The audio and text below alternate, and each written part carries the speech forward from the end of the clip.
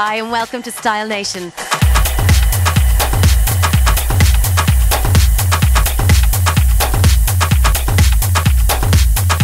Michael Hayes will reveal his hair history. Angela Scanlon is back with all the latest fashion news and gossip. And we are back hitting the pavements of the Dublin streets to find out what you are wearing.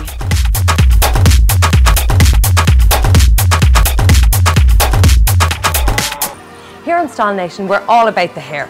And in the first instalment of a new segment, we're here in the Style Club to speak with actor Michael Hayes, and he's going to chat to us about his hair history.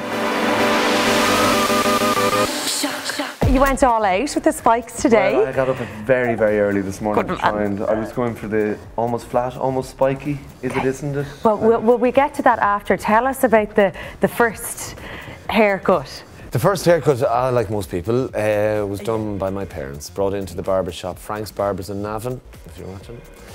And it was just cut his hair, short back and sides, but with a kind of it was parted down the side. When did you take control of the situation and start dictating how your hairstyle was going? By the time I was about 13, I realised something has to be done about this. I was, well no, I had my mind on higher things, Angela. You know, because I have very, very thick hair, you see. Okay. And when I was 13, it was a long time ago, and I got a flat top. Which you probably don't know. No, I don't. It doesn't sound good. It was a kind of, I can't think of any 80s bands that had flat tops, but it was spiky, but literally flat at the top. So they got this big kind of plastic comb, and they just put it into your hair like that, and it was cool. Oh, I'd say it was. And then you got hair gel as well, and you stuck that in. And just like literally box head. Like that, yeah. Any other signature styles, I suppose, that you experimented with? Did you ever do the little fringe, gel fringe and the shaved head? No, I never did that. No, I was too old for that. I tried it, but a hairdresser taught me on it, but I was 25 at the time, so. Okay, so on to this haircut, which is now your signature style. I Google imaged you last night to see if I could get any dodgy pics. Do you go to the same hairdresser? I don't actually. As I said, I really have problem hair. Okay. Right, it's really, really thick. It's more like a helmet than actually a hairstyle. This is kind of, I'm a week now before having to get another haircut, and it's only 2 weeks since I got my last haircut. Because it's just, and you can't move them individually, the whole thing just moves this way or that way. And as for celebrities, like international celebrities, are there any guys who you think, okay, he rocks in the hair department? Anyone who you'd kind of think, oh yeah, he's got it nailed, it works. Joaquin Phoenix is going for an interesting look at the moment, I think. He's just a pair of eyes. Yeah, it's not so much about the hair on his head, but... Yeah, it's actually, the hairstyle is kind of lays down a challenge. In there is somebody, do you know who it is? And that's pretty cool though, to be that famous and that successful and just go to hell with it. No, I've had long hair, but that was when I was younger. I lived in London, I was living in a squat and I couldn't afford to get my hair cut. And it just grew and grew and grew. And I used to keep pushing back over the back of my head, and when it fell forward, it actually got down to there. That's how long it was. But I'm very thick hair. It was like Hugh Grant on a very, very strict diet. Okay, perfect. Well, we look forward to seeing you. All right, and thanks again for joining us. Jumping on the bandwagon of all things unisex, designer Christopher Kane is about to launch a new range of t-shirts. Inspired by Planet of the Apes, his spring-summer collection was such a hit that he's now incorporated those prints into t-shirts. At $240, they're not cheap, but they are quite cool. This week's FashioNation is harem pants.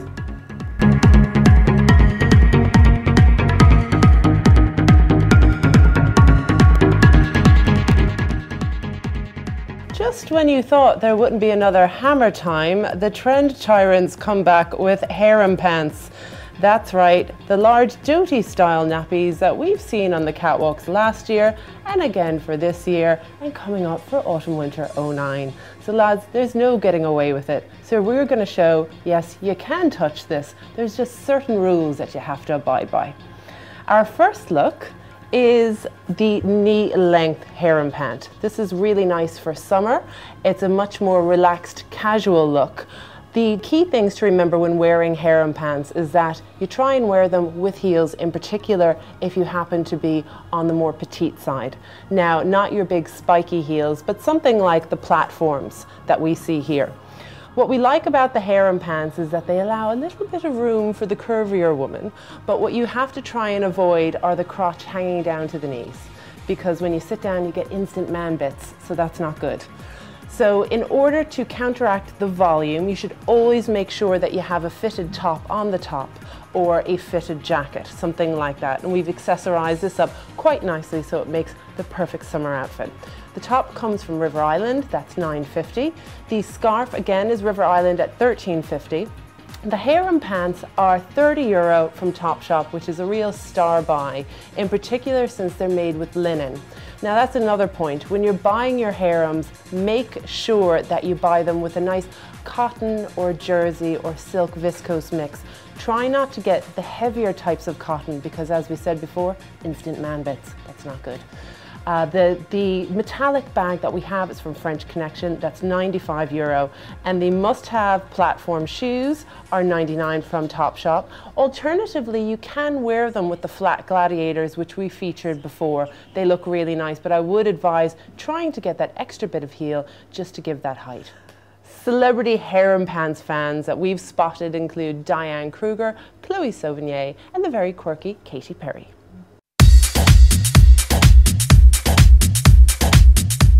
First of all, I want to find out where you've got that t-shirt. It's absolutely amazing. I got it in the children's section, H&M, about a month ago.